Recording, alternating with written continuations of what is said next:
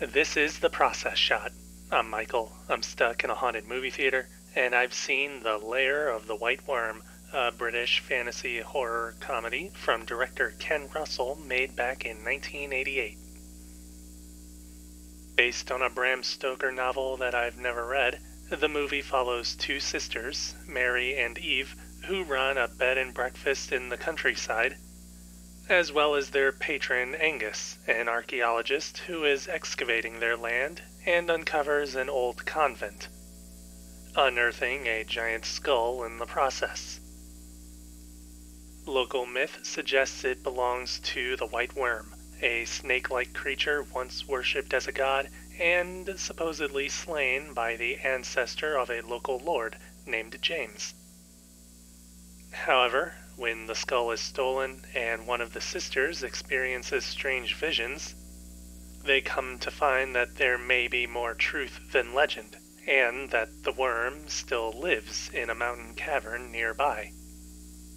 Perhaps worse, an immortal priestess, disguised as a woman named Lady Sylvia, may be lurking in the areas in the hopes of finding a human sacrifice for the worm, and she may just have her eyes set on the sisters. I call it a comedy, but the film could be considered more campy or tongue-in-cheek than outright comedic or even horrific.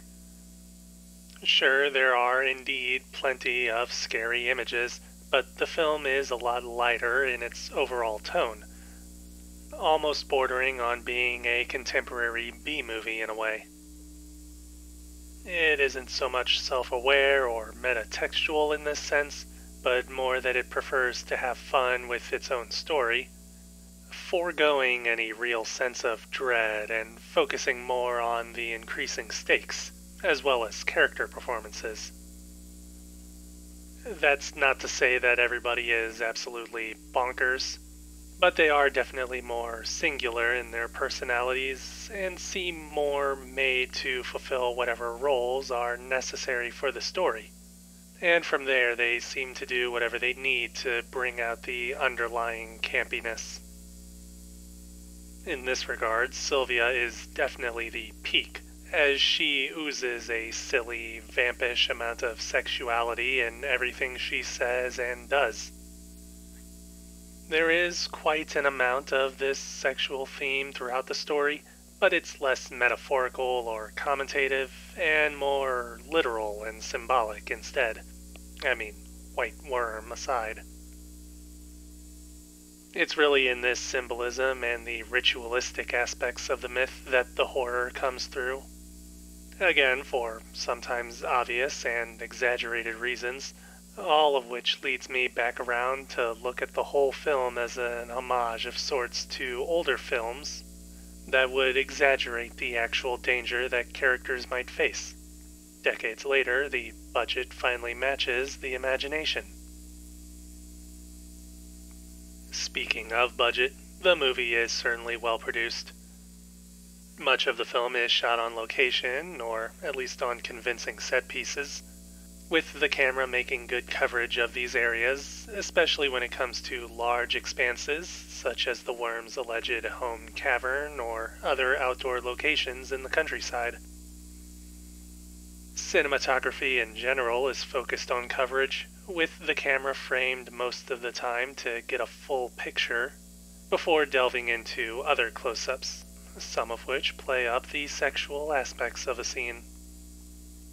There's also a great amount of special effects work, much of which contrasts the otherwise sillier tone of the film with gruesome injuries and otherworldly and monstrous designs, and are really what puts the film within the horror genre, besides the other story elements. The color choices round out the overall visual style, with large swaths of colors that not only help contrast between the natural world and the mythical, but come through almost like a comic book or some other illustration. It's a bit hard to explain without visual references, but I don't want to get snagged by some kind of copyright bot. In any case, Overall, I feel that the movie does an excellent job of capturing the sort of imagination that would go into this sorry idea, as well as ensuring that it has some contemporary standing that makes it as unusual and frightening now as it might have been even decades before it was actually released.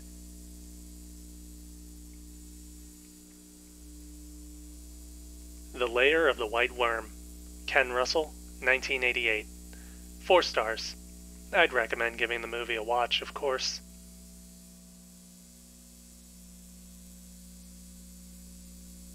That's it for this review. If you liked it, leave a like. If you have something to add, leave a comment. Subscribe to the channel for more reviews.